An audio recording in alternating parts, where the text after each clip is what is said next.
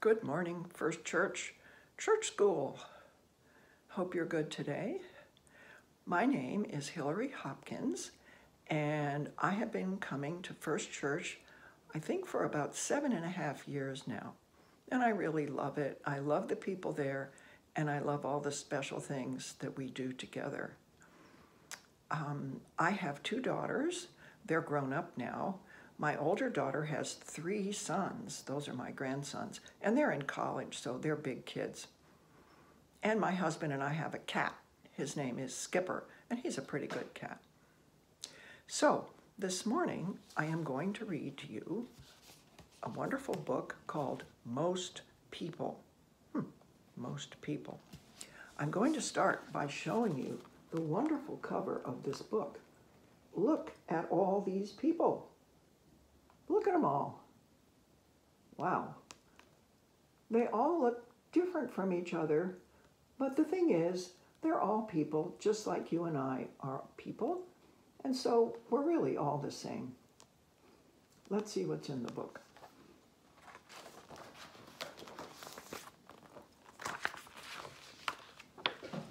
I'm going to move my chair. So here's the title, Most People. That looks like it's nighttime in that picture. Now it's daytime. So here we have the words are by Leannah, and the pictures are by Jennifer Morris. And this book was published by the Tilbury House Publishers in Thomaston, Maine. Oh, so it comes from Maine. Maybe you've been to Maine.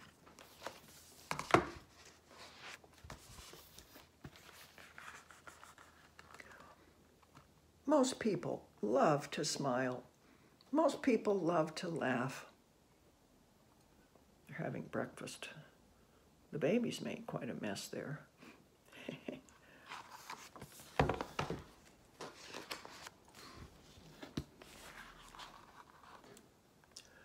Most people love to see other people smile and laugh too. Most people are good people.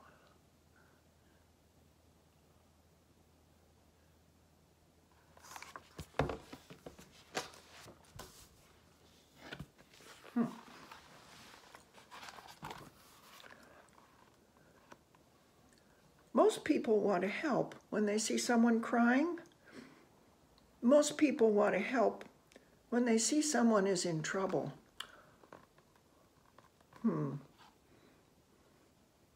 She's waving at her friend across the street there. He's the one with the little dog. Here's a lady with a cane crossing the street. I use a cane sometimes.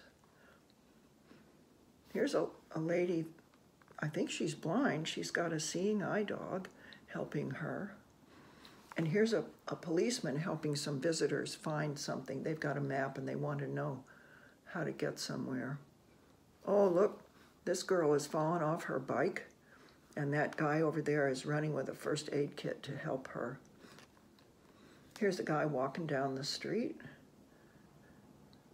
Oh, here's somebody up here with a shopping cart full of stuff. I wonder if that's all her stuff. There's a lady over there in the window. She's putting some pies to cool in the window. I guess she just made them. And here's this guy playing, it looks like a ukulele, like a little tiny guitar or something.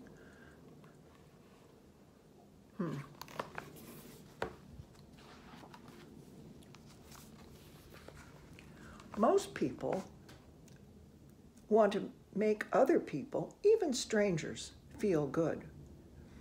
Most people are very good people. Oh, this is the lady with the cane. She wants to get on the bus.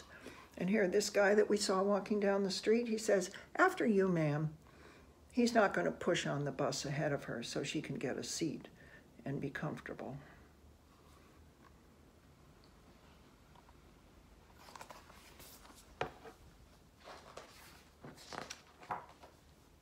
Oh dear. Oh. Oops. Some people do bad things. They yell bad words, Looks like somebody upstairs here is yelling something not very nice. Oh dear. Oh my, the storekeeper isn't looking, and it looks like this boy is maybe gonna steal an apple. Oh dear. Some people lie and steal. They bully and hurt and destroy. Oh my. But most people don't do these things. That's true.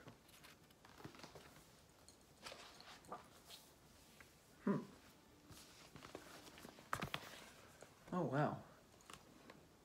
If you could line up all the people who want to be good and all the people who want to be bad, the good line would stretch from here to the tallest mountain.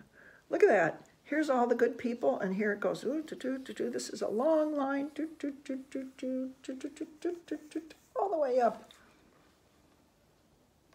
All the people in the bad line could crowd together in a dark and gloomy room.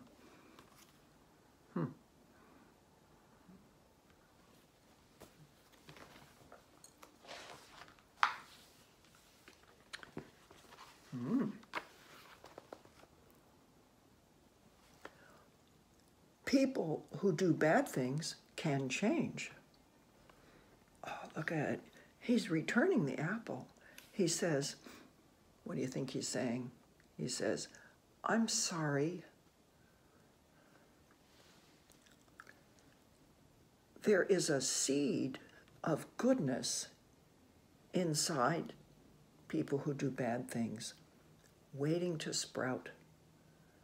There is a seed of goodness inside them, waiting to sprout.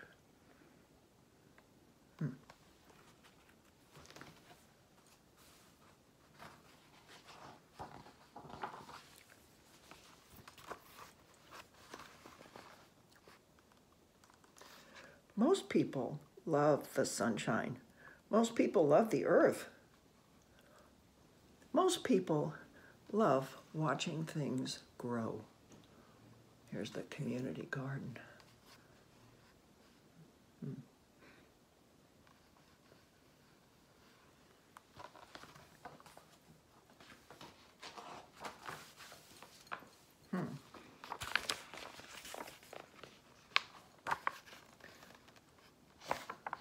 A person who is frowning and mad or sad or mean is like a sour grape in a bunch of sweet grapes.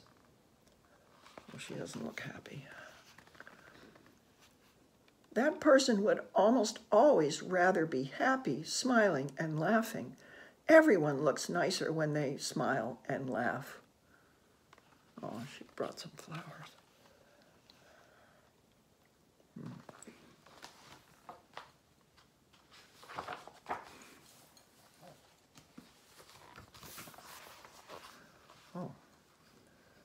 When you see something bad happening, you may soon see someone trying to help. The helper might be you.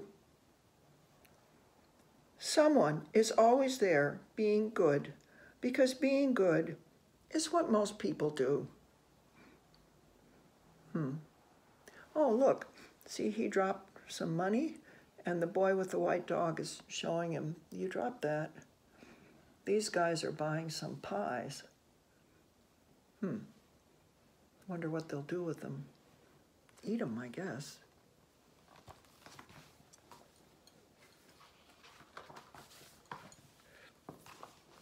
Oh. Most people like to run and dance and play, or share stories with someone they love, or snuggle with someone they love. Oh, look at here. She's snuggling with her seeing eye dog. Oh, good dog.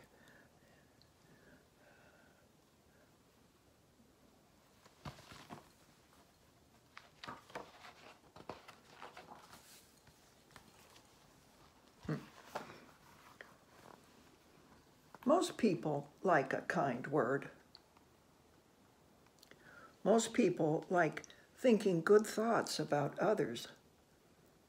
Oh, Is that the lady who had the shopping cart with her stuff in it? I think so. He's giving her one of those pies. That's nice.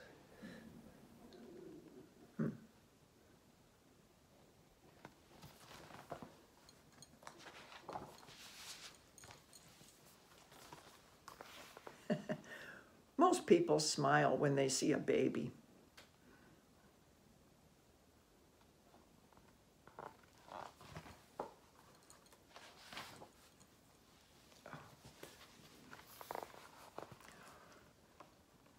Most people glow when they hear or say, "I love you. I love you."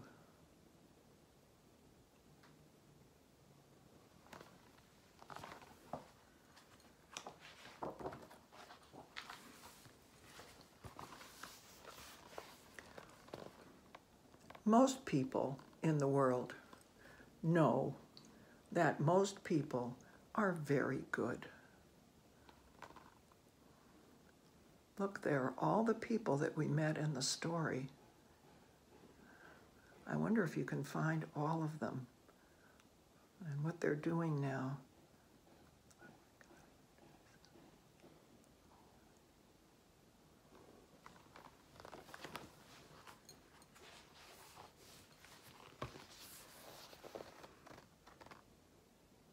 The end.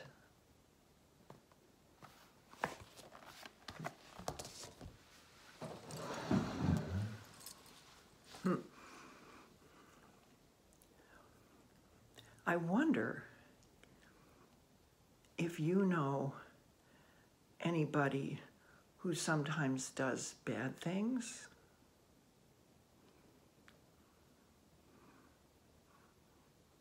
I wonder if you can imagine a seed for good sprouting inside that person.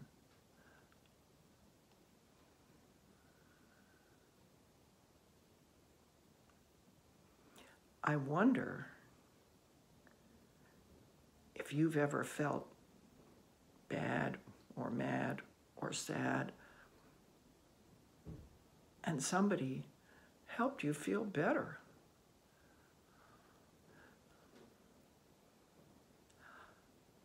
I wonder if you have ever helped somebody who was feeling bad or sad or mad so they would feel better.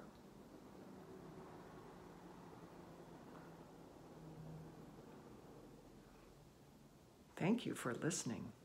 Bye. Hi everyone, my name is Laurie Williams and I have been your moderator and a deacon at the church. You might recognize me and might have seen my grown-up son Zachary and my teenager daughter Ivy with me in the pews sometimes. Sarah asked me to read a story, and today's book is called Maybe God is Like That Too. The author is Jennifer Grant and the illustrator is Benjamin Schipper. Maybe God is like that too. I live in the city, where the sidewalks and subway cars and buildings and buses are packed with people, but I've never seen God before. Grandma, does God live in the city? I asked one morning at breakfast. Yes, God is here, she says. You just need to know where to look. Whenever you see love, joy, and peace, God is there, she says, stirring her tea. Wherever there's patience, kindness, and goodness, God is there too. When you see faithfulness, gentleness, and self-control, that's God's Spirit at work.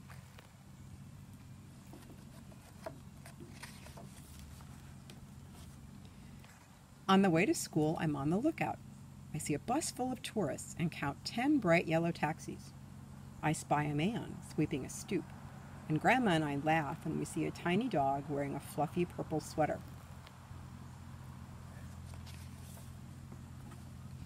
At school, Grandma hands me my lunch and hugs me close before she says goodbye. That's what love looks like to me. Maybe God is like that too.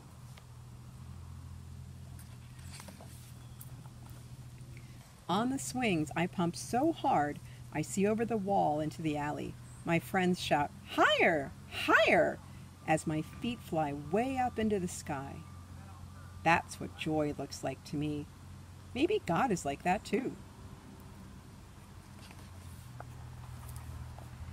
Outside, car horns blast and sirens scream, but my classroom is quiet and calm. That's what peace looks like to me. Maybe God is like that too.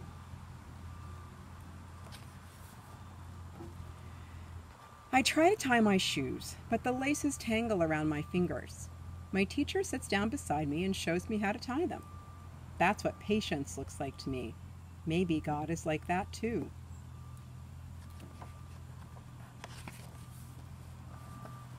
On the way home, I see a doorman wearing a red cape and a hat with a shiny brim. He's holding a door for a man using a wheelchair. The man moves very slowly, and the doorman chats with him and smiles. That's what kindness looks like to me. Maybe God is like that too.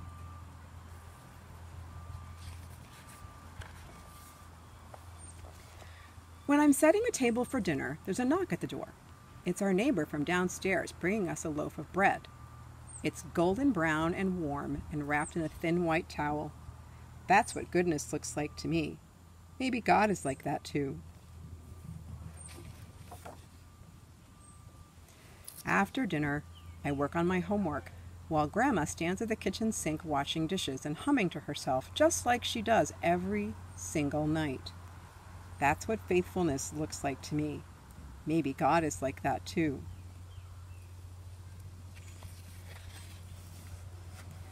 At bedtime, Grandma sits at the edge of my bed singing me a lullaby and stroking my head. She tucks my blankets up close around me. That's what gentleness looks like to me. Maybe God is like that too. I lie in bed watching the curtains flutter. I want to talk about the dog we saw today and how high I can swing, but Grandma says that once I'm tucked in, I have to stay in bed until morning. I close my eyes and try to fall asleep. That's what self-control looks like to me. Maybe God is like that too. I saw God over and over again today, whenever I saw love, joy, and peace, and wherever there was patience, kindness, and goodness. When I saw faithfulness, gentleness, and self-control, I saw God's Spirit at work. I don't see God the way I see my friends, or streetlights, or the river, but I see signs of God's Spirit all around me, right here in the city. I know what God is like. Maybe I can be like that too.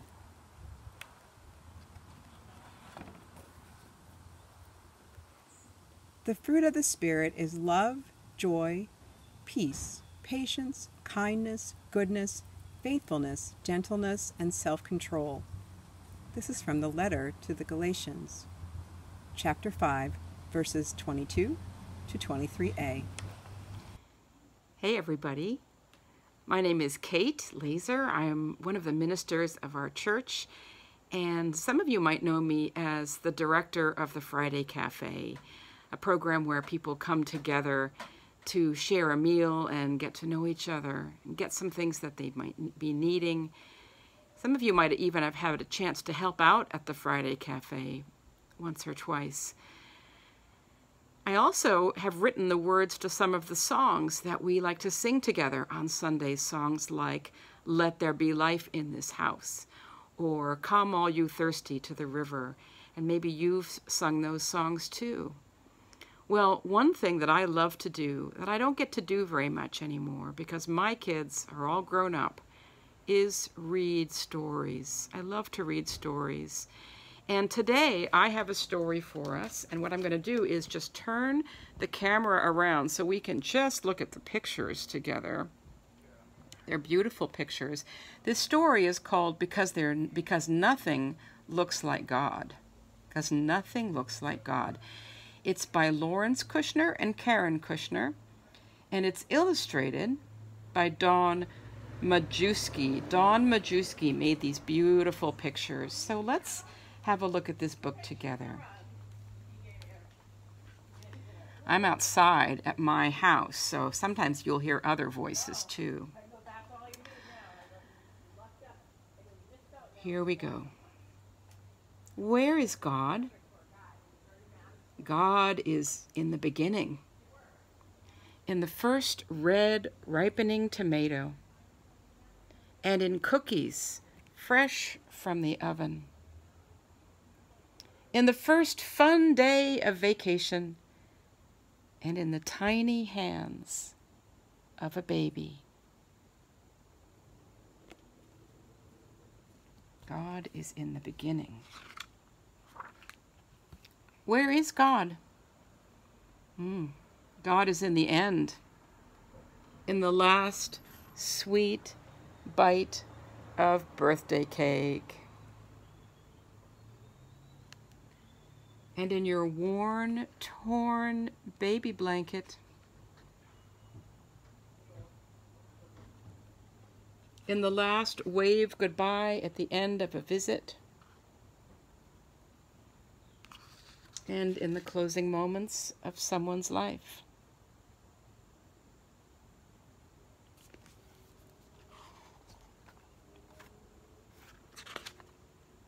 Where is God?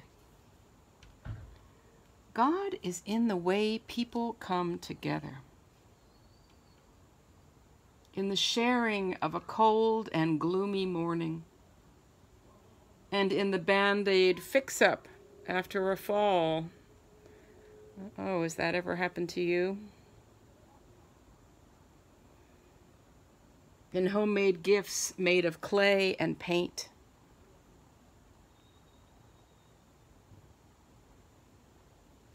And in morning hugs and goodnight kisses.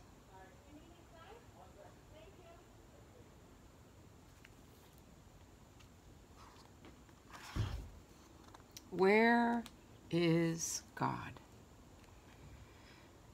God is in the world, in bird song, in frog song, chattering squirrels, and in the fly caught in a spider's web. In caterpillars chewing leaves from daisies, and in worms turning leaves into earth. There they are, hello worms.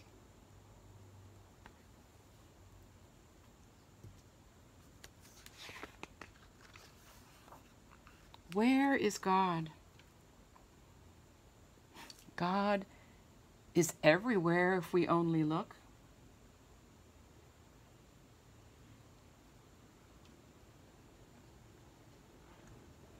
God is everywhere we let God in. Where's this place? Have you been anywhere like this? Does this remind you of any place you've been?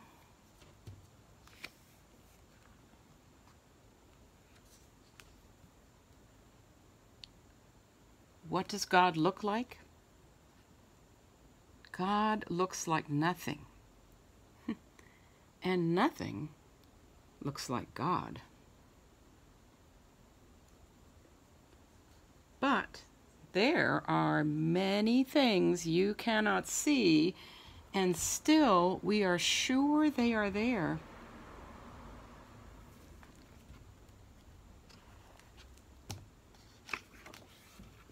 Like cool breezes on a summer night, or the rays of the sun drying puddles of rain, like the long hours until supper time, or the short minutes of a day at the beach. You know they are there, but there's nothing to see.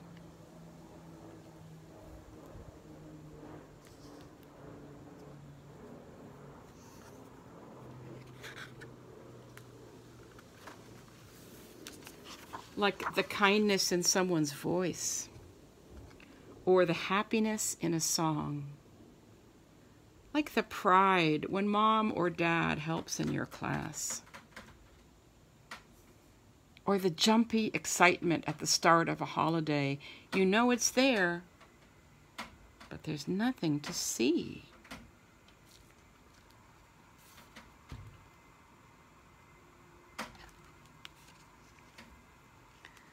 Like the love your mom adds to your goodnight story, or your dad's hooray when you first tie your shoes. Like your hope when it's your turn at bat, or your worry when your dog runs away. You know it's there, but there's nothing to see. Well, God doesn't look like anything either, because there is nothing to see, but everyone and everything gives us clues that God is here, clues that point to the one we cannot see.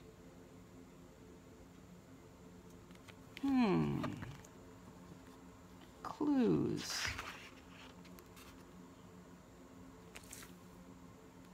How does God make things happen? Look at your family. See sisters taking turns on the slide, and brothers sharing a new game. Watch how everyone comes together to help with dinner.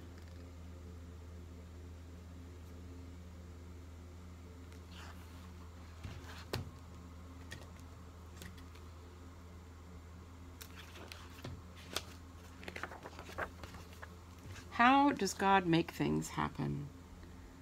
Look at your school. A boy helps when another can't.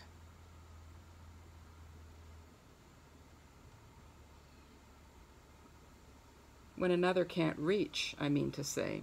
A boy helps when another can't reach. A girl shares her lunch.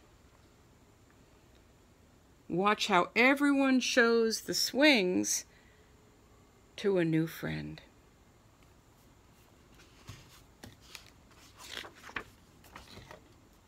How does God make things happen?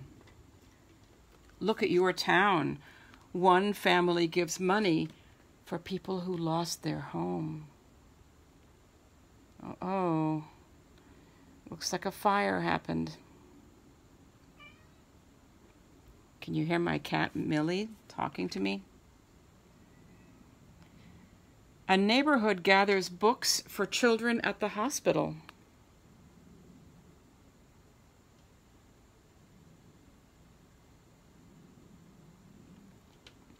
Watch how everyone helps the family with a new baby.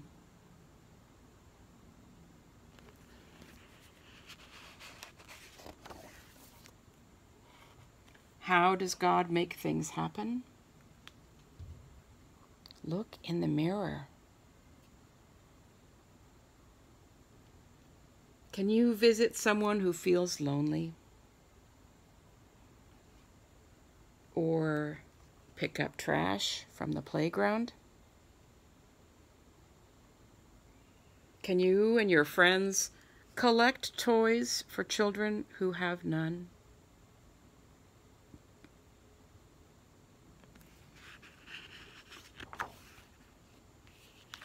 How does God make things happen?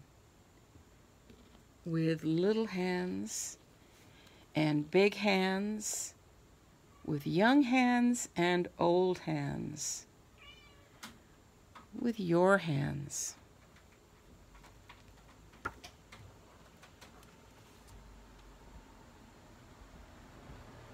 Here's my hand. Can you make your hand touch my hand?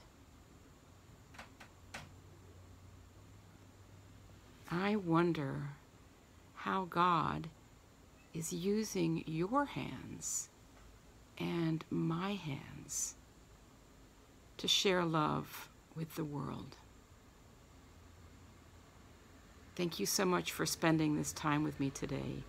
I've really had a nice time being with you. I'll see you around at church sometime soon.